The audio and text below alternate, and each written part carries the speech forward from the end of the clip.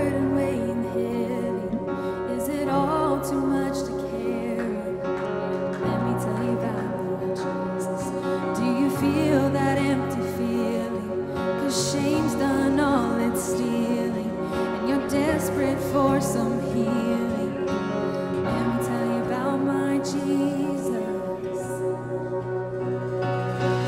He makes a way where there ain't no way, rises up from an empty grave. Ain't no sinner that he can't save. Let me tell you about my Jesus. His love is strong and his grace is free, and the good news is I know that he can do for you what he's done for me. Let me tell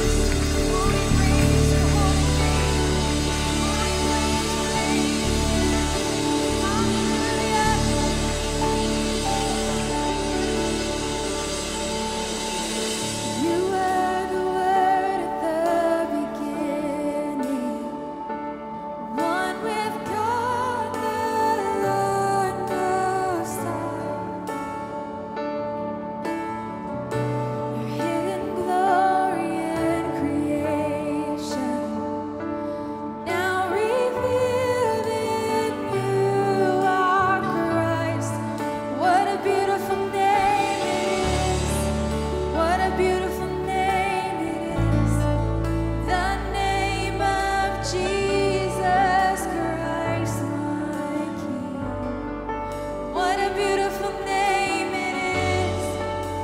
Nothing compares to this. What a beautiful name it is. The name of Jesus.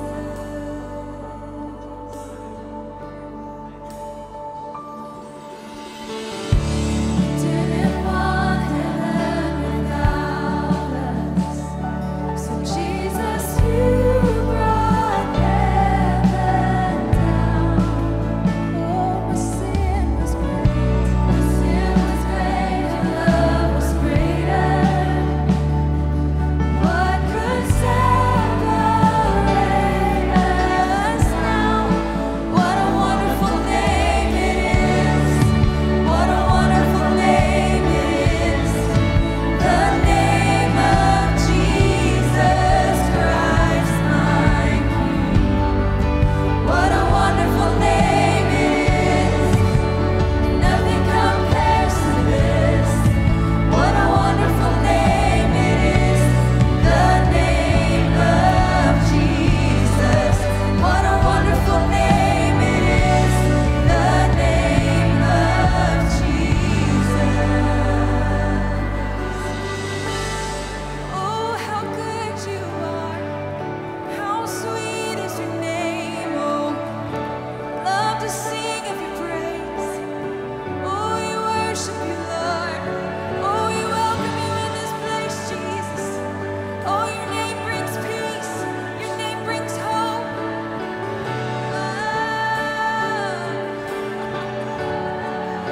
His death could not hold you.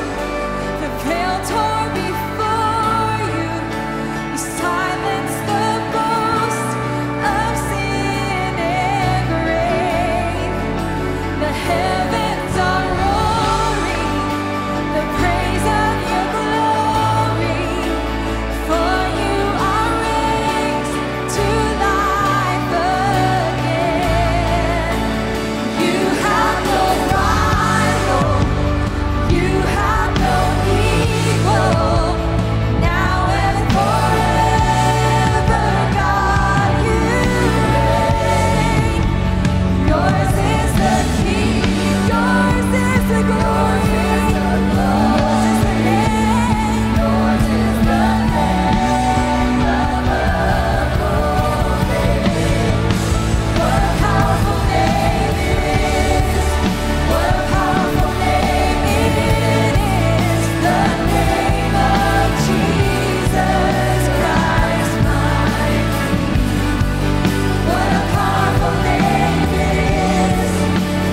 Nothing can stand against.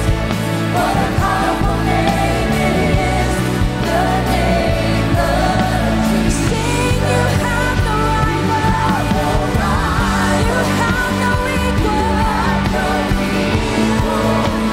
Now and forever, God, you reign. Yours is the kingdom. Yours is the glory. Yours is the name above all names. What a powerful name it is. What a powerful name it is. The name of Jesus Christ, my King. What a powerful name it is. Nothing can stand against. What a powerful name it is. The name of Jesus. Oh, what a powerful name it is. The name of Jesus. What a powerful name it is.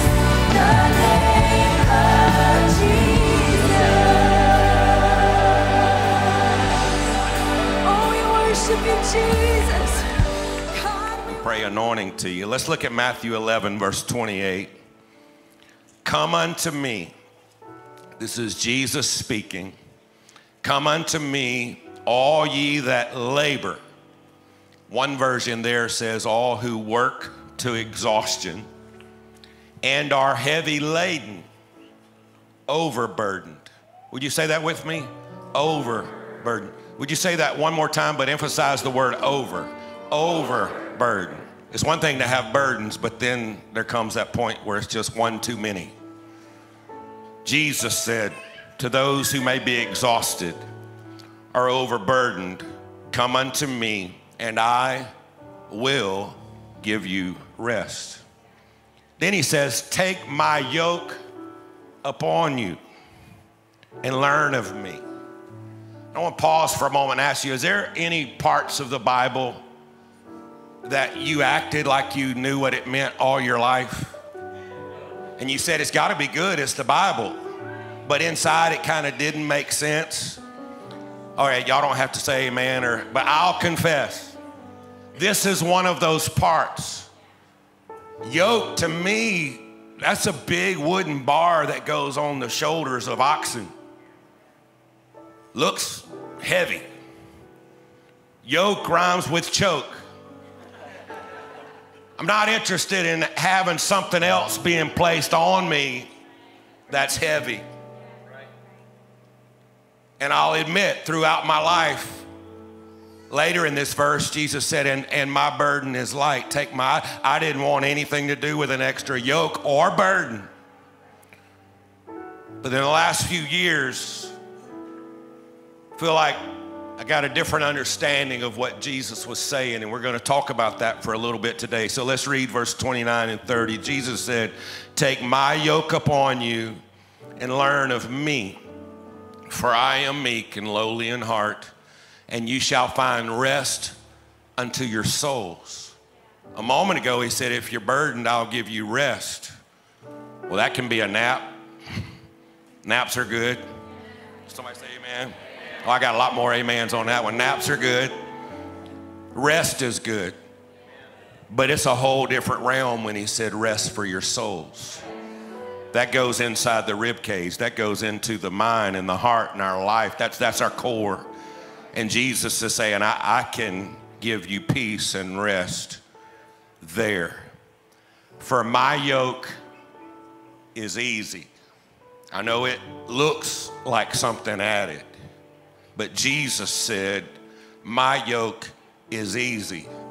And I just word studied that word easy, and I was amazed at all that came out from that one word. My yoke is easy. It's better. It's good. It's gracious. It's kind. It's comfortable. And it's pleasant. Jesus is not trying to add to the weight that pulls you down. Jesus is offering to help you and to minister to you and to encourage your life and my life. I want to minister today for a few moments on this subject. You are not alone. Could we pray together one more time? Lord, in your name, we worship you and honor you. We exalt you, Jesus. Let your word come forth today. Let your spirit move and minister in this house today. Let your presence do what only you can do. Amen. In Jesus' name we pray. Amen. Amen. God bless, and you may be seated.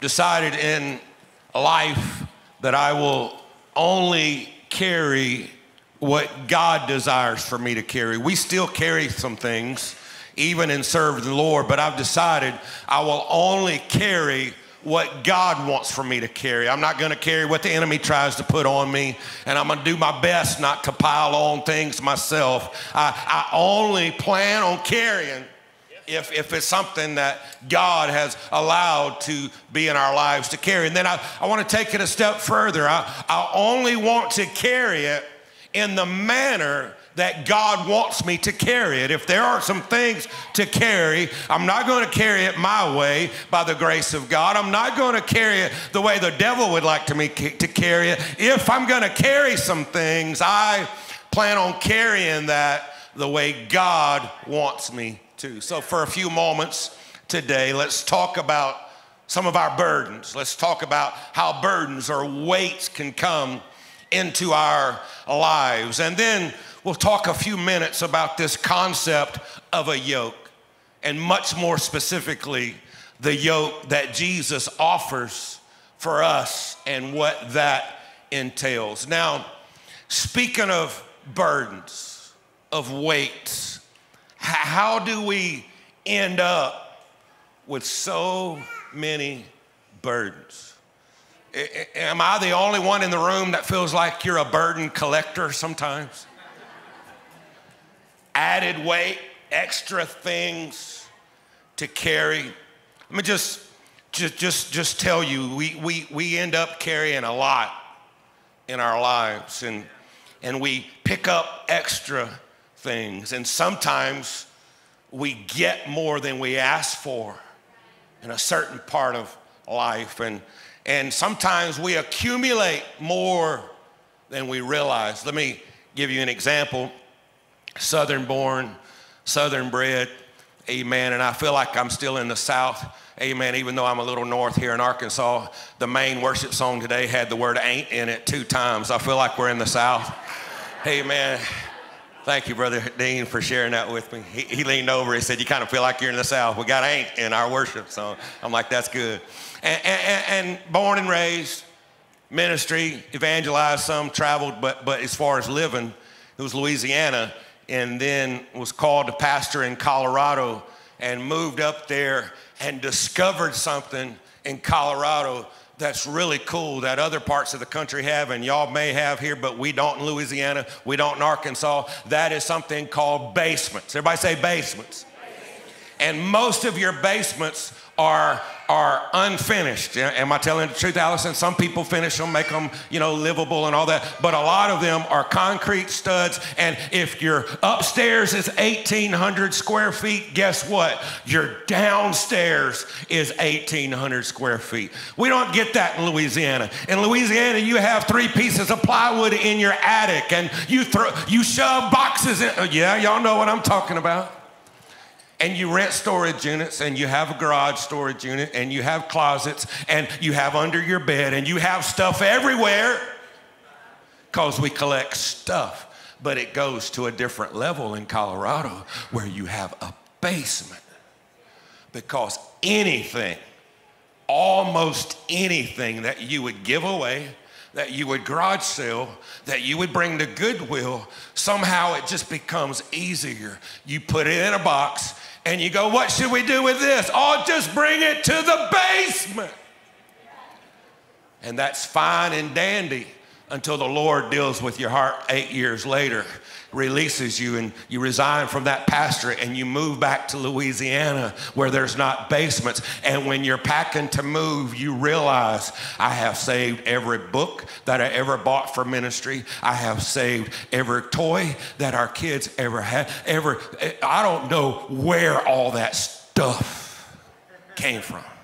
We gave away, we sold, we gave away, we brought it to the curb, and the trailer was still full. And I just a few months ago quit paying storage in Louisiana to have a spot to put all that stuff, because living there allowed us to accumulate more than we realized. That's a story about a house, but it happens in our life. Going through the journey of life, and a hurt comes, and we make it, but it's another box in the basement.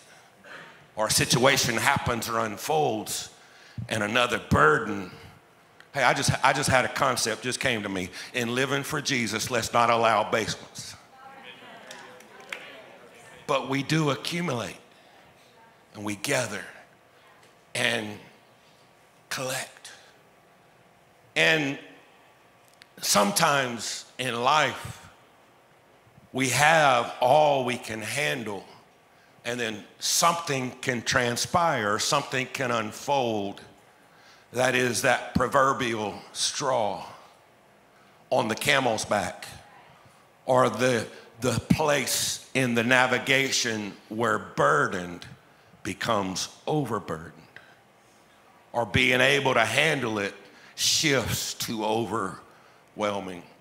I share a story that I honestly confess from the start is not spiritual, but I believe it can help us make a spiritual application. Years ago, fell in love with deer hunting in my 20s. Some friends brought me. I'd never even been deer hunting until my 20s, and fell in love with deer hunting and started getting spoiled to the deer sausage in the freezer. It's just amazing. Still love it.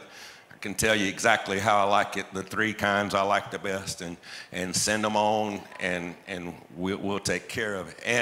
And there was a season where I just didn't have a deer, and it was through the end of the season. Normally I hunted through October, a little bit November, and then December, and then I was done. But it was January, and I just didn't have a deer yet. And on a Friday afternoon, a guy named Steve, he said, Greg, we're going hunting tomorrow. You want to get your gear together? And we'll go. And so I got my gear together, and we made it Friday night to his camp. And he had scouted this area, but I had never been there. It was public land. And many of you that hunt or camp maybe on public land, you know there are some roads you can only drive a vehicle on certain roads. Then there are 4-wheeler trails that you can take a 4-wheeler on. And then most of state or federal lands, or a lot of those properties, are walk only on the majority of them. Our hunting area was 2 miles from the truck. I mean, 2 miles. I've decided later in life I just don't hate deer that bad. That's a long ways to go. But 2 miles from the truck. 1 mile was 4-wheeler trail, and then the last mile was walking. Now let me explain. It had been raining a lot, and the water was standing, like had been standing. It's swampy Louisiana territory, and the water was anywhere from 1.2 to 6 inches deep most of the entire walk. You have on mud boots. Now, let me just paint this picture for you, because it was interesting from the get-go. All right, Steve was a bigger guy than me. You have 2 dudes, 2 climbing stands. Mine weighed 26 pounds. It's on your back with straps. 2 backpacks loaded to the gills for an all-day hunt, 2 rifles. So you got 2 dudes, 2 climbing stands, big and bulky, 2 backpacks, 2 rifles, 1 4-wheeler. That's pretty interesting already. And then I had this cart that folded up, that if you got a deer, you were supposed to be able to put the deer on the cart and pull it out. So it's not only the 2 dudes, 2 climbers, all of that. One of the dudes, me, is holding the cart, rolling behind the 4-wheeler. It was already rugged. We make it the mile on the 4-wheeler. We make it the mile, almost a mile walking. And I don't know if this is technically a name for mud, but there's mud, and then there's suction mud. Suction in the mud makes a noise every step. Your boot gets almost stuck, and you every step. And we're walking through water 4, 5, 6 inches deep. And then we come to this, and I'm wore out already. And it's 4:30 in the morning. Sun ain't even coming up for another hour and a half. And we get to this little rise. And I realize I'm not walking in water. For the first time, I'm not walking in water. This is a little ridge. The deer may like crossing here because it's a little ridge. I said, Steve, I believe this might be a crossing in all of this water. Steve, I'm gonna find a tree and I'm climbing. I don't know where you scouted for me, but my deer senses tell me to climb a tree right here. This may be a crossing. What I wasn't telling him is I'm not walking another step in this crazy suction mud, and I'm climbing a tree, and I don't care if a deer ever comes within 100 miles of here. I ain't going another half mile down the trail. So I stopped right there. Steve kept on walking. I climbed up my tree in my tree stand. Sitting there, sun came up. First few hours, didn't see anything. It was a bucks only day. Sure enough, 9:30, 9:45, I saw a deer cross the trail. I'm like, that might have been a doe. May have a buck with it. Sure enough, a few moments later, here, it wasn't a huge buck, but a buck stepped out in the trail about 100 yards down.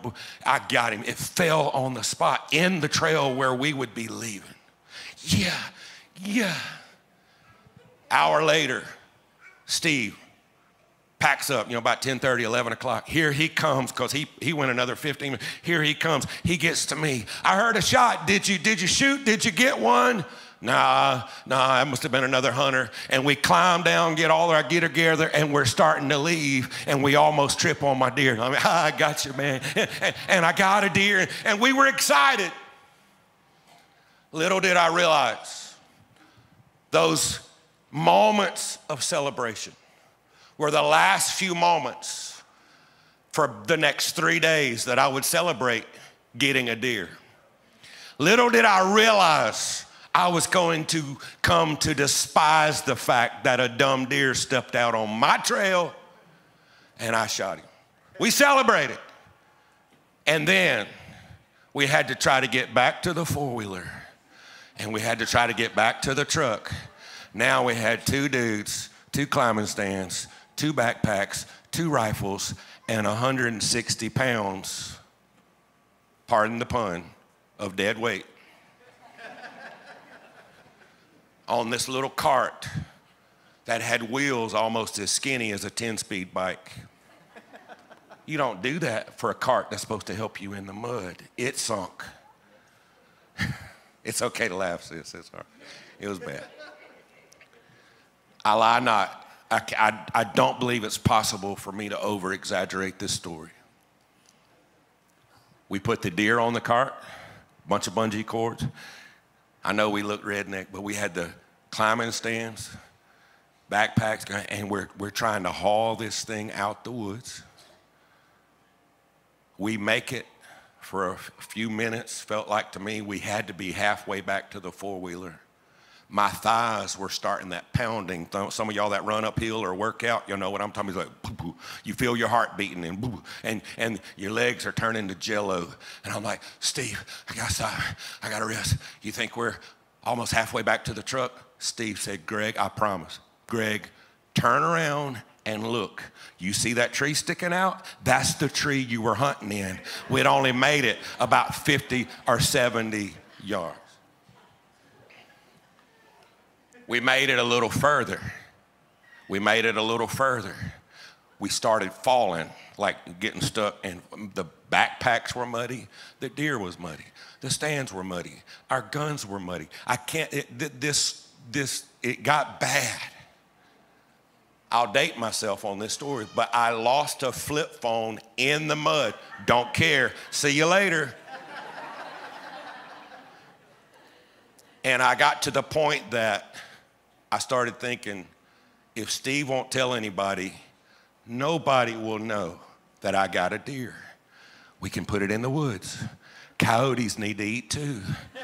We can just walk on back. Didn't get a deer. Somehow we made it. We made it to the four-wheeler. We made it back to the truck.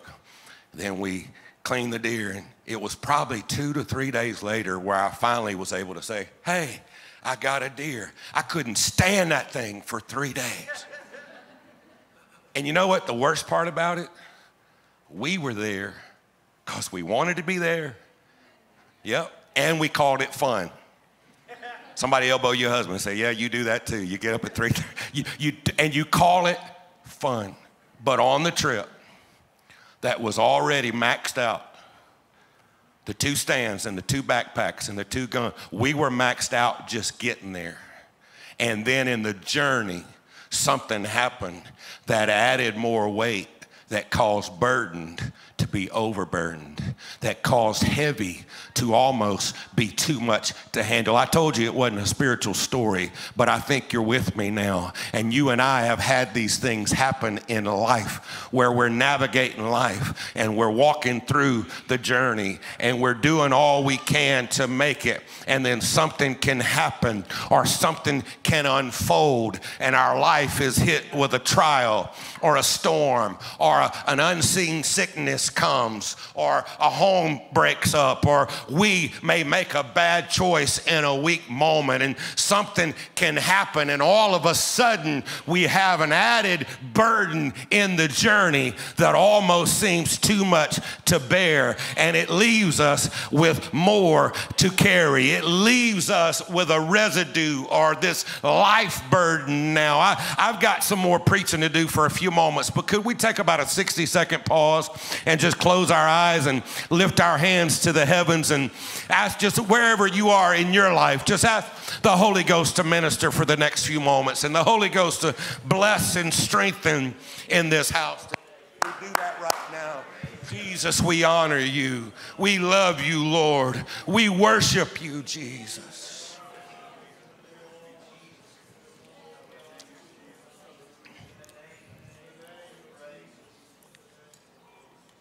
And if we're not careful,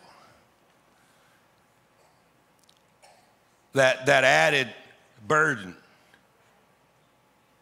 may have never struggled with bitterness before, but now bitterness can come, or unforgiveness, or hurt and guilt and anger, or oppression or depression. These things start trying to attach, almost like boxes that now want to collect in our basement because of things we've gone through. That's burdens. You don't have to confess or have testimony service, but anybody know what I'm talking about? Life can bring weights and burdens and things, and then things start getting attached to that. So we've talked for a few moments about burdens and weights that can come in our lives.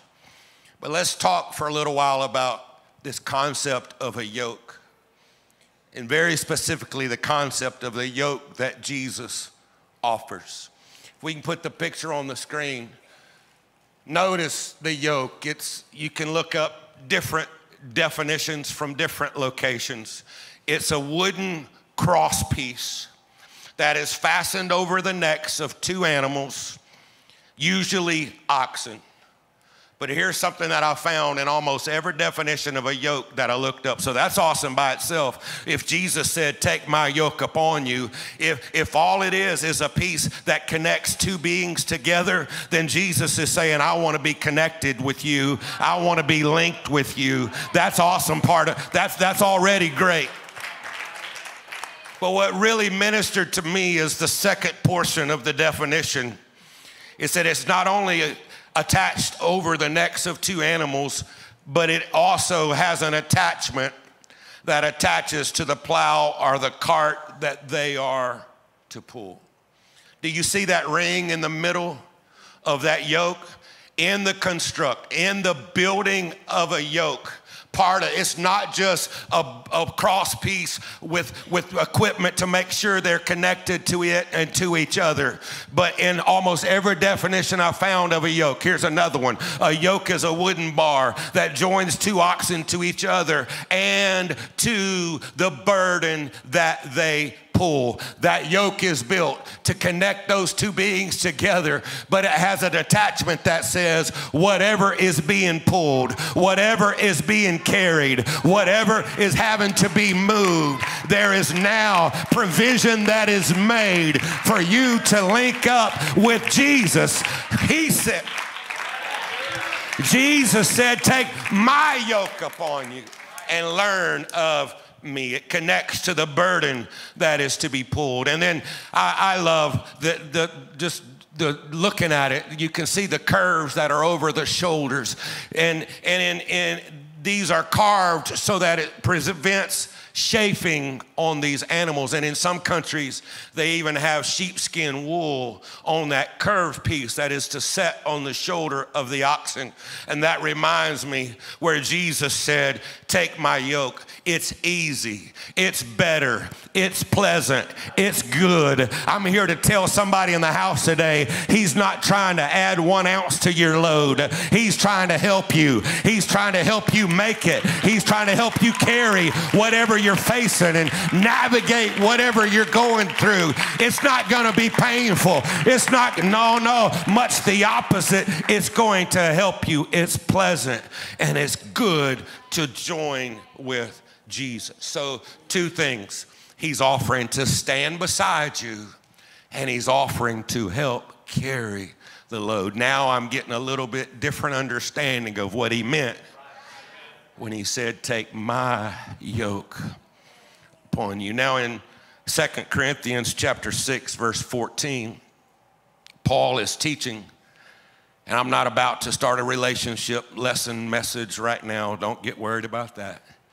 But Paul is giving us instruction as believers to be careful. And Paul made this statement, do not be unequally yoked. Would you say that with me? Unequally yoked. Don't be unequally yoked with unbelievers. An elder in Louisiana, I visited with him and had a good long talk and was studying yokes and talked about it. And he's a collector of antique things for his barn. It's not as much of a working barn as it is a good-looking barn with cool antiques in it. And he has a yoke that looks off kilter. And he said, Greg, I bought it at the auction just because it was cool. It was an old yoke. He said, but I asked them, why is it so off kilter? They said it's an uneven yoke. Unequal or uneven yokes could be used to train a young oxen, and they could be rigged where the stronger, bigger oxen took most of the load and most of the burden. And he said, they just told me it was an unequal yoke. And he said, I've got it hanging in my barn because I liked it. Amen. Paul said, don't be unequally yoked. Oh, that elder also told me, he said, the stronger, more experienced oxen is always hooked up closer to the load. He says, so it can carry the biggest part of the load. Yes, elder, you preached to me that God says, take my yoke upon you. Amen. He's going to carry most of the load when I join up with Jesus. But I got to thinking, if there's a such thing as an unequal yoke, and Paul said, don't do it in relationships, be careful. But if there is a such thing as an unequal yoke, and Jesus looked at me and looked at you and said, take my yoke upon you. That means he's standing on the other side. He's linked to it. He's connected to it. And he's standing there and he's saying, Greg, would you get in the other side of this apparatus? Because I want to help you carry your load. Somebody hear me. If there's ever been an unequal yoke, that's it. Because my Jesus stands beside me when I have no strength. He stands beside you when you can't even move the pile. He stands beside you when you feel like you're trying and you can't budge what you have to carry. Jesus has all power and he has all strength. Amen. He offers that to you. Now, I know a yoke is mostly for oxen, but if it were horses, then I've decided this is what it looks like. It's okay to grin, but when I see this, I grin and cry because he's my Clydesdale. He's on the other side of that wooden yoke we showed a moment ago. He's that Clydesdale, and he's standing on the other side, and he's offering whatever you're carrying, whatever's overloading you, whatever's overbearing you. It's not too big for me, Greg. It's not too much for me, Greg. It's not too much to handle, Greg. You and I can I tell somebody in the house, amen, I don't know if you've ever looked up at Jesus and said, you're my Clydesdale, but I have. I looked up at Jesus and said, I can't even budget today, but you said I could yoke with you. You would take my burdens. You would help me carry them. Would somebody lift their hands to the heavens right now?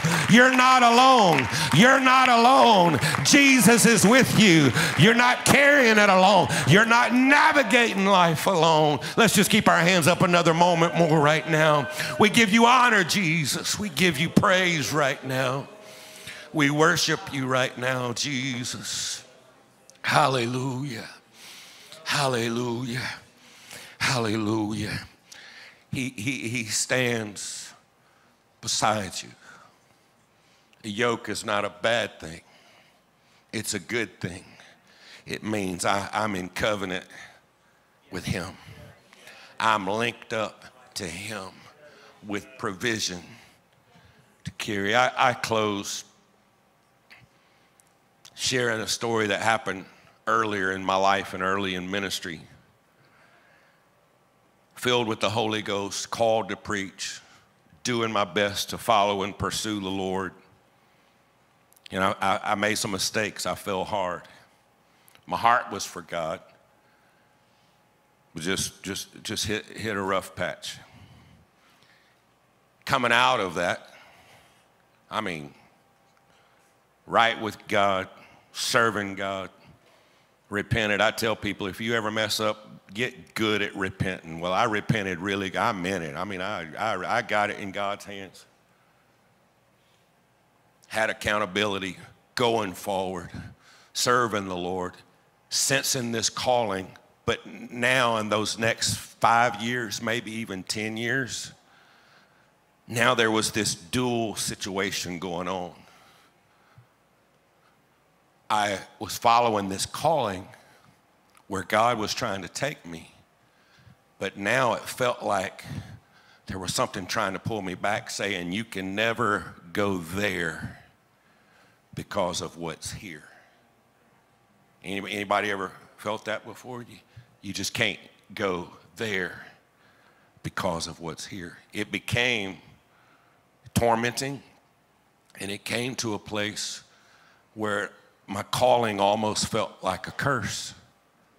God, if I can't really go there, I was believing some of the lies of the devil. If I can't really go there, then take it away from me, because this keeps pulling me back. So I go to General Conference one year, and I remember at the prayer time, I'm on the side of the platform and praying my heart out, and a man of God comes over and begins to pray for me. He put his hands on both sides of my head. That's a whole nother level from just laying hands on the forehead. I'll just tell y'all. If you're a guest, I'm just telling you in advance. This is really good praying, but if they grab both sides of your head and shake, it's on now, all right? And he grabbed both sides of my head, and he was crying out to God for, it felt like about 10 minutes, and he was just praying. And I only would use this word maybe 3 times in my life, but I had a vision as real as if I was watching a video. While he's praying, I'm praying. I see myself, a rope is around my waist, and there's this like military grade looking big, huge duffel bag, just a big old olive colored canvas looking thing. And I knew in that instant, that's my mess. That's my past. That's my mistakes. And here's what just mirrored perfectly what was happening in my life is when I was strong, I could pull it. Fast a couple days, pray real good, I could pull it. But let me have a weak day or a struggle day, it was pulling me. The devil would get on it. He would pull it backwards. He would open it up and start throwing everything. He just made one little mistake, but he'd throw everything out and pull you backwards. So while we're praying, it's a vision, so it's just what unfolded. A hand comes down with these large pair of shears or scissors. Hand comes down, and right at the duffel bag, the hand cuts the rope, and the duffel bag was as if on a large cliff, just. And at that point in the vision, I'm celebrating like this stuff is gone. The devil ain't gonna be able to mess with me anymore about that stuff. It's gone. Let me just pause and look at one more scripture as we're closing. Can we put the Isaiah scripture on the screen? The Assyrians were tormenting Israel, and God said, I'm about to put a stop to it. And notice what God said about the Assyrians and the Assyrian king. This is the only other verse in the Bible, and somebody hear me. This is the only verse in the Bible that I find burden and yoke in the same verse. Jesus said, take my yoke upon you. My burden is light. In this verse, the Lord spoke and said that his burden, talking about the Assyrians that were tormenting Israel, his burden shall be taken away from off thy shoulder, and his yoke from off of thy neck, and the yoke shall be destroyed because of the anointing. Here's what I get. God says, I offer to link with you. I offer to connect with you, to carry your burdens my way. But the enemy, he tries to connect with us, to live life and carry the burdens his way. And God came in and spoke and said, I'm about to destroy. He wants to destroy you. He wants to let this extra burdens and things overwhelm you. He wants to rob your calling and rob your anointing and destroy your home and mess with your family and make you think you're never going to make it and you can't live for God. Amen. I'm here to tell you, not only are we going to link up in the next few minutes with God's anointing for how to carry, but somebody's going to get a deliverance today. Somebody's going to get a freedom today. Somebody's going to gain an understanding. The devil wants to destroy me. He's been trying to link up with me and destroy me with this stuff. But God's going to destroy what he's trying to use to destroy me. Amen.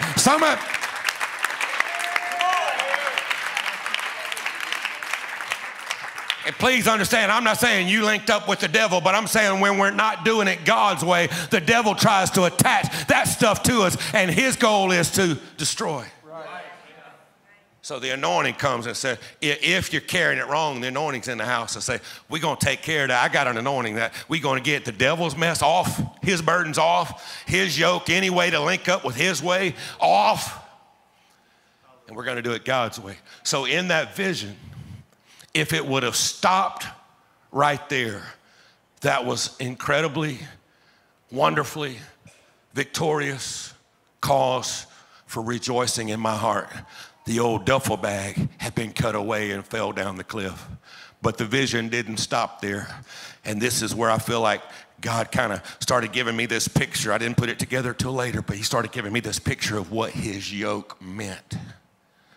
Because that hand that had just cut the rope right at that duffel bag, gone, put the shears down, picked up the rope, and it was a vision, so the hand could walk or whatever, but the hand began just moving the rope.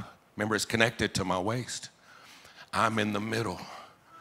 The hand picked the rope up and been carrying it in a half circle. And when it got to about right here, I saw something in front of me, and I looked, and it was about a 20-foot tall image of Jesus.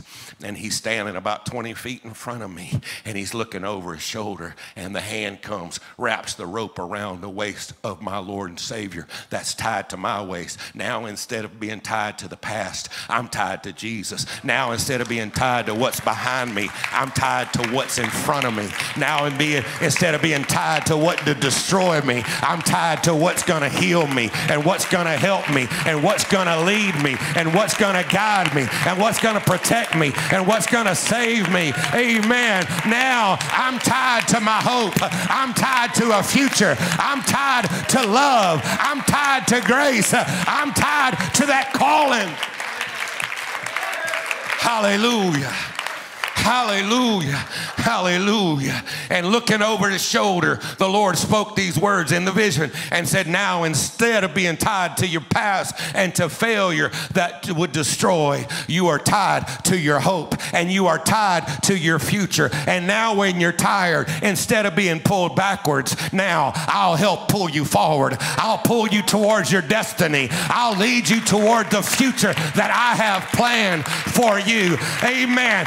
That to me is what it means to be yoked up with Jesus. I'm not going down. You're not going down. The devil's not going to win. God is with you. God is with you. You are not alone.